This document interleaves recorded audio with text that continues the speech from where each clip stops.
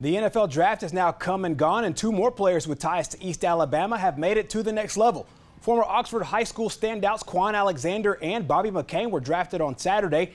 Alexander, who went on to star at LSU, went in the 4th round to the Tampa Bay Buccaneers.